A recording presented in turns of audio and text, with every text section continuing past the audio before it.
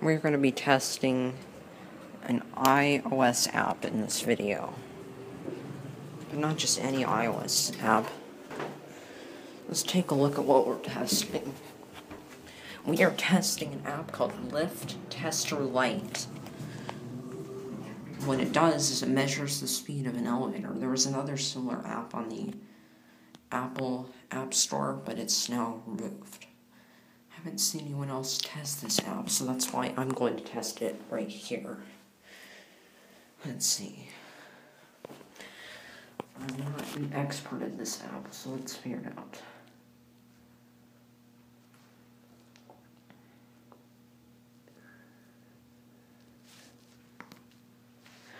Alright, so I'll tell you what we do. Let's see. Actually, I need to make sure I'm doing this right. Okay, I see what to do now. Alright. Step 1, place the iOS device vertically. Let's see. Now we calibrate it and then take it up. Right. Sorry if this isn't the best video, but alright. I might not show you the results in real time, but I'm new to this app. Alright. I'll tell you what's going on. Calibration. Let's go to 2. 0.64 meters per second. Top speed about.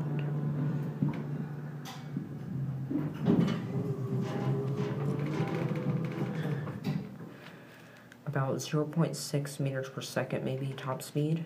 0.64, 0.63, 0.62. Let's go back down to 1 now. Actually, no, that's not right. Calibrating.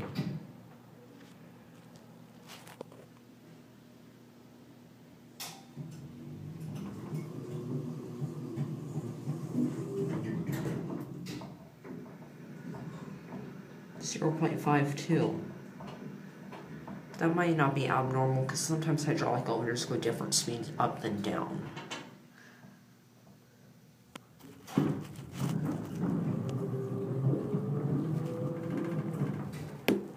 I don't know if I calibrated it perfectly, but I'm going to assume it's accurate because it was made by Kleemann UK.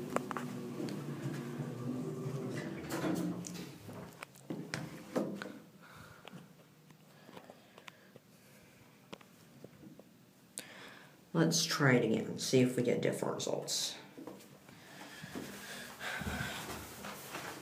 Alright.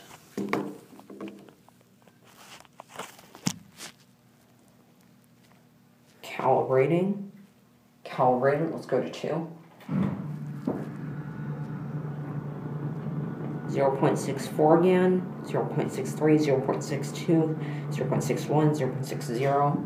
Now we're slowing down, now we're stopped.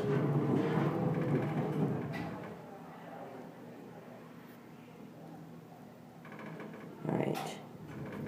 Calibrating. Let's go down to 1. 0.49 this time. Slight difference, but nothing too major. Now it's 0.50.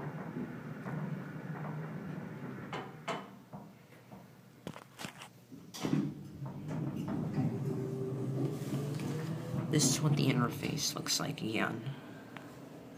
I turned it on its side, so that's why it's going a little crazy. But anyway, that's it.